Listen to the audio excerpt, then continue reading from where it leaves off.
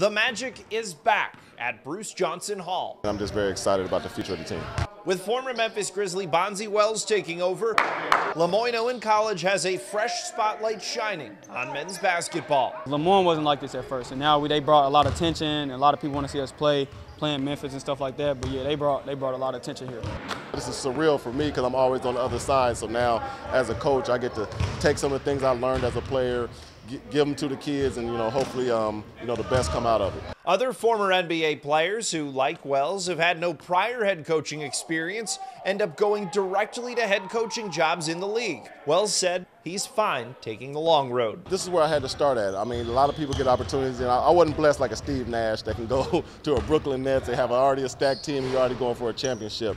This was my journey. This was my path, and I wouldn't have it any other way. Helping him in his journey is former Grizzlies head coach Lionel Hollins. The 68-year-old was an assistant coach when Wells played for Memphis. Now the two-time NBA champion serves as an assistant on Bonzi's staff. There's young people like Bonzi who are getting into the business, who need a helping hand to lay a foundation for their careers, for their success.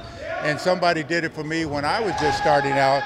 So it's just inevitable that I come back and do it for somebody else. I mean, I become like a player student myself. When coach get to talking, we all listen. We all listen because we all want to get better. And he's been there and done that. He's done everything that you can ask for in the basketball circle. So he's like the godfather of basketball for us. The duo are just two of many former athletes joining the coaching ranks at historically black colleges and universities.